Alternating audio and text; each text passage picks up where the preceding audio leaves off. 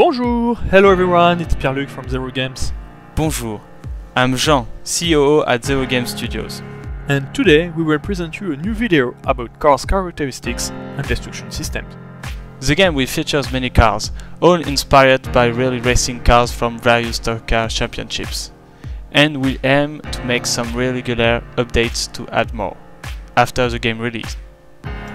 All of them have 4 major characteristics that could be upgraded 3 times. The top speed of the car, the acceleration, the engine resistance and suspension's resistance. Each car is completely different and has their own strengths and weaknesses.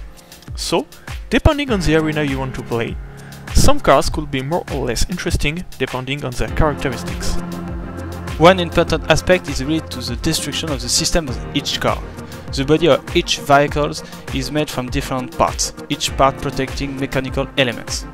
First example, when you hit a wall with your front bumper, it will deform and lose its shocks absorbing power. When it can't absorb more shocks, it will begin to damage other related parts of the front of the car.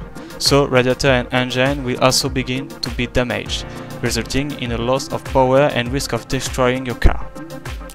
We mentioned the engine, but other parts could be broken if your car's body is no longer able to protect them. For example, heavily damaged suspensions can result on the break of the wheel fixing, and believe me, it's never very pleasant to drive on only 3 wheels. And if your gearbox is broken too and stuck in a particular gear, don't expect to reach high speed. That's why some players prefer to have a fast but weak cars. They will make a lot of damage and high speed, so they will score a lot of points at the beginning, and they will struggle when their car will be a piece of broken metal. And some prefer to have very reliable and strong cars. These players will score less points because of their crash, which are less impressive, but they will be able to maintain a good car condition during a longer period and resist to the attacks of their opponents. Thank you very much for viewing this video, and I hope it will help you to understand more Extreme Gear Demolition Arena, and see you very soon for another video. Goodbye. Bye!